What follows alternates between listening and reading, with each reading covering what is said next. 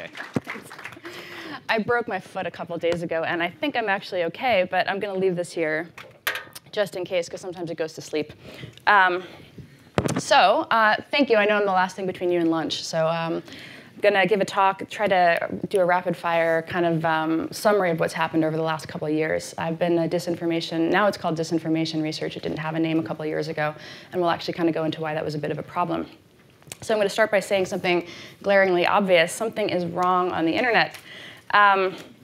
And it's actually, so much is wrong on the internet that now it has its entire lexicon, right? So we have misinformation, disinformation, propaganda, fake news, filter bubbles.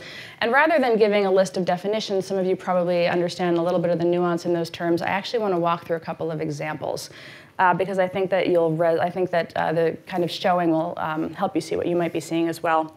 So during the evaluation of what Russia was doing, I was one of the researchers looking for the content from platform to platform, looking at the kind of spread of the content, where it appeared, when it appeared. This was, of course, prior to the tech platforms acknowledging that this was a problem. So this was all work that we were doing in 2017. So one of the things I did one night was we had this, information was trickling out in dribs and drabs. There were a bunch of independent researchers who were sharing information in Slack channels and Twitter groups. The fact that a page called Muslim Voice had been one of the Internet Research Agency pages came out, and so I started looking for the content for Muslim Voice. So I found this cache of content on Pinterest one night, and I happened to be logged in my real account. It really just sort of like a random collection of clicking on things. I find myself on this Pinterest board. It is clearly it looks like a repository of this content. It's just entirely posts, memes from the Instagram account Muslim Voice. So I say, oh, that's interesting. I click around a little bit more, discover that there's also content from the LGBT page. They had a number, hundreds of different pages. One of them was a pro-LGBT page. So this one Pinterest account had Muslim Voice, pro-LGBT, okay, likely a Russian account. Log it, archive it, send it to the New York Times. So I get a call from the reporter the next day saying, hey, we want to talk a little bit more about some of the stuff that you found. Okay, fine. So I was on vacation with my kids. I was at Disneyland, which is why there's a switch from web to mobile here. And I pull up Pinterest, and I'm like going back to find the stuff that I was looking at the other night, and I realize my entire feed has transformed. Literally 2 hours, this is what I start to see. So I've got Russian language craft projects over there. And over here, I've got Dinesh D'Souza videos. Now, I'd been on Pinterest for about 6 years. I planned my wedding on Pinterest. I planned my kid's first birthday on Pinterest. I have an Instant Pot. I have so many recipes on Pinterest. But that does not, pumpkins, it was around Halloween time, I guess. But that doesn't matter, because 1 hour of looking at the content, and all of a sudden, collaborative filtering kicks in, right? Collaborative filtering is the recommendation engine algorithm by which the platform decides that you're not going to see just the content you looked at, the type of content you looked at. You're going to see things that people who also looked at that content looked at. So not, I looked at these Islamic memes, ergo I'm going to get more Islamic memes. No, it's I looked at these Islamic memes, ergo I'm going to get the content that the other people who looked at these memes also looked at, which is where we get the Russian trolls who likely put it up, and then the extremists on the right wing that it was targeted at. Case study number 1. Number 2, I did a lot of the work on the ISIS stuff for State Department through US Digital Service. We were looking at how to counter-propagandize, how to think about counter-messaging, how to think about the fact that ISIS was building up a virtual caliphate, and the tech companies were remarkably unconcerned about this whole thing for several years. Again, the same kind of thing. You would watch one YouTube video. You would be taken down this path. I think Zeynep Tufekci called it the radicalization engine. That's how we came to think of it a couple years prior. So again, the type of content that we see, this has grave consequences, not just for individuals, but for society as well. So let's walk through how this came to be, and let's start back in Web 1.0, where we all had our GeoCities pages or our Blogger accounts. We could all write whatever we wanted. Zero-cost publishing, the idea that we're democratizing ideas and we're giving people the power to say whatever they want. This is, this was kind of one of the great promises of the internet, that it was no longer just these kind of storied institutions that had access to speech and to getting a message out, but that anyone could do it. So, of course, if anyone can publish anything, then surely misinformation has existed forever, and that's, of course, true, and it existed, on my GeoCities page likely as well, right? But then we get to Web 2.0, where we have the rise of social. So this is the early aughts. And so we have one after another, we have these tech platforms that begin to emerge, and what we start to see happen there is the experience is better when they amass large audiences, and so it almost kind of self-selects, where these gigantic standing audiences are in one place. So we no longer have this decentralized sporadic content. Instead, we have people largely kind of communicating both with the people that they know in real life on Facebook and then getting yelled at by complete strangers on Twitter. But you have the situation where there are these amassed standing audiences. So the network effects create this entrenchment of power in a new information ecosystem. What happens next? All of a sudden, all of these people are on all of these platforms, which means that timeline-based feed no longer works. So reverse chronological order is deprecated, and instead we get algorithmic amplification, where the types of recommendation engines that I was showing you, the content-based filtering, the collaborative filtering, all of the tools for presenting information to people in a way to keep them engaged, to keep them on the platform. This is where we get algorithmic amplification, and we start to see the emergence of trending. Stories that, obviously you want to see what's trending, you want to see what your friends are talking about. We see search, right? SEO gamification becomes a huge business for a while until Google kind of gets its hands around that. And then we see the recommendation systems. So the kind of three curatorial functions, search, trending, recommendation, they appear kind of across the web nearly simultaneously. What happens? Well, at this point, we see popularity begin to outrank truth, and that's because since these are engagement-driven algorithms, what they're looking for is what do people engage with? Well, people engage with things that they like, or they engage with things that are sensational, or they engage with things that make them feel a certain way. So you look at this, I did some work on the anti-vaccine movement over years, and you look at what the CDC puts out, which is this very staid, like, it's unclear to us the extent to which XYZ has happened, versus the kind of extremist rhetoric that you see on the other side, which is much more emotionally resonant content. And so you begin to see this interesting situation where the things that are popular really begin to, they hit all of the notes necessary to trigger the virality engines that keep this content proliferating. So of course, who realizes this really early? Conspiratorial communities and people who traditionally didn't really have access to mainstream ways to spread this kind of candidly nonsense.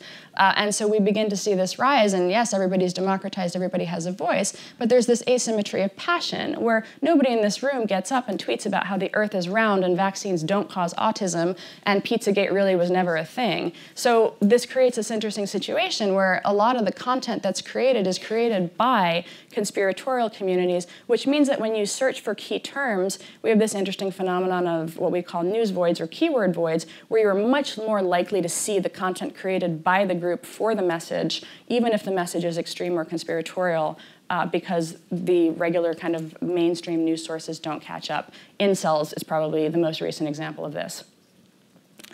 What happens next? Well, at the same time, we have the ads interface that we were just hearing about. So we have this remarkable ability to target.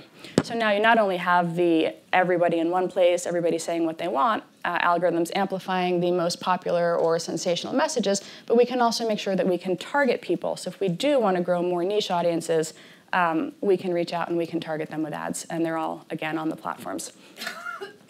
So I've been saying this, I think I've had this slide since 2013. The power to influence opinions increasingly lies with those who can most widely and effectively disseminate a message. That's because everything is a marketing campaign now. And so here's the slide that everyone was like, I can't believe you're putting this up at PDF, but who realizes this really, really early on? DARPA does in 2012. So this is the thing that is almost never talked about, which is actually, whenever you hear the government was not on this, no, that's not true. The government was on it back in 2012. And so DARPA had this program called Social Media and Strategic Communication, SMISC. It's all open source. The archives are out there. You can go read it. This was things like the Twitter bot detection challenge. Imagine that, a bot detection challenge being run on Twitter in 2013, 2014. So these are the kinds of things. The program description, through the program, DARPA seeks to develop tools to help identify misinformation or deception campaigns to counter them with truthful information, reducing adversaries' abilities to manipulate events. So what was the popular reception to SMISC? Well, everybody hated it. The government was interfering in the free and open web, and how could we possibly want Uncle Sam monitoring social network communications? Because, as we've heard, there are some terrible things that can come out of that. But then on the flip side, this is the kind of program that was prescient and that understood what was happening in the information warfare space long before, literally years before, we could impress upon the platforms the need to do something about it. So now we hit the present day where we have this system that's evolved over the last 10 years to facilitate democratized propaganda, and that military and defense did realize was being used to facilitate weaponized narratives. So that's where we are today. We have misinformation and broken recommendation systems that aren't just ubiquitous, they're actually commodified. So because why did it take so long to get us to the point where we have the tech platforms as willing partners and trying to find a solution? Well, that's because, again, likes, clicks, engagement, all of this drives ads, and when you have that social network ecosystem where all of the people are, they're all attention brokers, which means they all compete with each other, so there is deep incentive let's talk about Twitter. Let's use Twitter as an example here. When 9 to 15% of the users on Twitter are bots, but Twitter's stock price is dependent on its monthly average user numbers, does Twitter go in and aggressively take out the bots? Well, for a long time, the answer was no. So, there we go. So again, we had the rise of conspiratorial communities. We saw this stuff happening early and often with them. Then we had ISIS, which literally built a virtual caliphate across the social media ecosystem, and we did nothing. And we did nothing for years. The EFF wrote helpful talks about how one man's terrorist is another man's freedom fighter, and if we took down ISIS content, what on earth would that mean for free speech on the internet? So this is where we see that absolutism really kind of coming back to bite us in the ass. Then we look at Russia, which did the exact same playbook that the conspiracists and then ISIS did, but they did it covertly. And so instead of being brazen and building a brand as ISIS did, they just ran the same playbook, but they did it covertly. And so we've begun to see some of this trickling out. More and more is going to continue to come out. These were pages that had hundreds of thousands of followers. This is not small, and we keep hearing about ads, ads, ads. Ads is one vehicle to amass a large audience. The thing that we are not talking about is groups. If you want to go and you want to reach a standing audience, why on earth would you pay for it when you can just go and co-opt an existing community? And this is where we start to get at the idea that it's not as easy as keyword detection. It's really much more of an information security problem that requires more of a cybersecurity type solution with things like red teaming and pen testing, and thinking more in the way that DARPA and other information security agencies do, where they realize that a full understanding of what's going on in these communities is absolutely critical to understanding how this is going to continue to evolve. Because dealing with ads is fighting the last war. And we have elections coming up, and candidly, we don't really seem to be in much further along than we were a couple years ago. So no one is coming, it is up to us. That's because really still nobody is in charge, because we have the regulators that don't fully understand what they're regulating. We have a couple of different avenues for regulation that I think we're going to talk about in my afternoon session. We have the platforms that, to their credit, are beginning to take this much more seriously than they had in the past, but it's not quite there yet. We have civil society. We had April Glazer is going to be in my session also, and she had a great quote with regard to civil society. So organizations like Cato, the ACLU, and the EFF, who were really vehemently against some of the DARPA programs, actually, saying the people most equipped to propose a way to regulate large internet platforms and then fight for it have been jarringly quiet. And that's because we actually aren't seeing that same kind of level of civic pressure. We do see it kind of targeted at government and government overreach. We don't really see it coming out as much, recognizing the kind of shades of gray or the areas where private businesses need to be dealt with in a little bit more aggressively, maybe. So, it's not all doom and gloom. On the government front, Mr. Zuckerberg did just show up in front of Congress and in front of the EU. Inside the tech companies, we do have interesting projects. Google's Project Redirect is one that I really like a lot, where they are looking at how can we take that recommendation engine and begin to recognize signatures of radicalization and maybe send people in a different direction. We're starting to see whistleblowers coming out. The Center for Humane Tech is really kind of attracting the attention of a lot of ex-tech people who want to talk about solutions, including most notably some like Guillaume Cheslow, who wrote some great pieces recently about the YouTube recommendation engine in particular and how to think about radicalization on the platform where most of our kids and teenagers are spending their time. So we have to be talking about how we translate our values into industry norms. These attacks have a profound impact on democracy, which is dependent on an informed electorate, and allowing for mass manipulation operations and the unchecked rise of conspiracy theorists, which, to the point made earlier, it's not just bots. That really is very, very true. It's not just bots at all. And that's where we get at the really hard questions, which is how do we think about things like do not recommend? What do we allow to stay on the platform and be discoverable perhaps through search, but the platforms don't proactively suggest it? How do we think about radicalization via recommendation engines? How do we answer these questions when the only people who really understand what's going on in terms of those radicalization mechanisms are the platforms, because only they have the data about when someone watches this video, what do they go do next? So these are the kinds of things that we're going to be talking about in my session, and I'm happy to turn it over to questions now. We'll take a few questions. Yeah. Thank you. Here, can you sit or so. lean? I'll lean. Here, we can lean. We can lean. Thank you so much. So questions. The first one that's right there. Can you talk a bit more about big tech? How big tech has created more mistrust of the government control of the internet? You know, I think you alluded to that a little bit. The sort of pushing back on government trying to take more of a proactive approach to these problems. You know, it's interesting because we're at the 5-year mark, I think, in the Snowden revelations, and I would bet yeah, 5 years. My opinion of that is different than a lot of people's. But I think we haven't ever really recovered from that, right? We don't have tech working particularly well with the government. Partially because of the stuff that went on there, partially because tech doesn't want to be seen as a pawn of the U.S. government. These are multinational companies, and so of course they don't want to be seen as doing the bidding of USG. I was in the room during some of the conversations where we were trying to deal with the ISIS thing, and they had air cover from civil society, so there was not very much pressure to inspire anyone to take action back in 2014 and early 2015 when we started to see these things happen. Because there really was a sense that government shouldn't be telling the platforms how to police speech or how to police content, that they had their own kind of First Amendment right to decide how to moderate accordingly, but simultaneously they were being told that moderation was censorship. And so until we get away from the idea that moderation is censorship, I think it's a really difficult to see a path forward there. Right. What about the role of elected officials here? I mean, do you watching those hearings recently, apart from the tech executives trying to avoid or, giving answers that were incomplete answers, you saw a lot of politicians who clearly didn't have their heads around this either. I mean, is there anybody or any way that we can get some of the people who, in theory, have oversight power? Yeah, so I did a lot of those briefings.